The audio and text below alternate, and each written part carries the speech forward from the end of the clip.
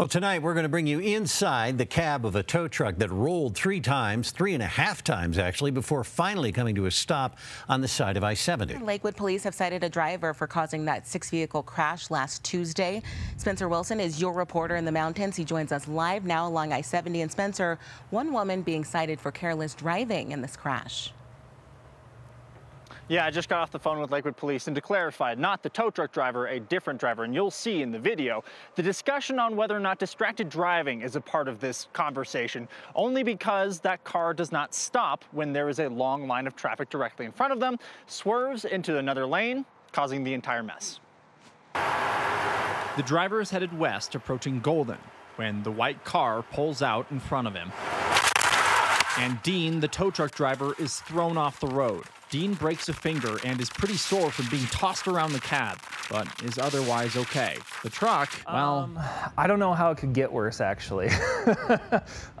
You know, doing this for a long time, like 18 years, and fire service for over 10, and, this is about as crumpled as it gets. It went through the crusher, right? It's flat. Dean's boss, Charlie Stubblefield, says the dash camera tells the whole story of what happened. The driver of that white SUV was distracted.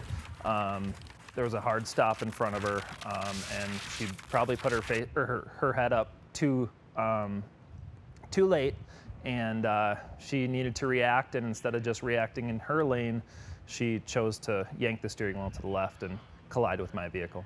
As for getting that clobbered tow truck towed, we did it. You towed your own truck? Yes.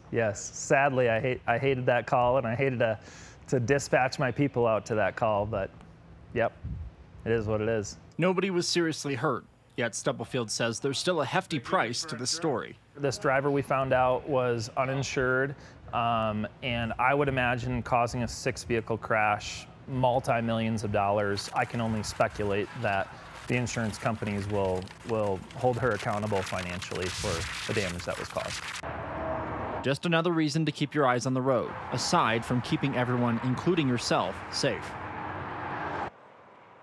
Now, Mountain Recovery says that Dean is actually back at work. He's not behind the wheel yet. He's still doing some more training, but he is well enough to get back to work. Still a little stiff, but he's okay. The other person who had minor injuries in this also discharged from the hospital.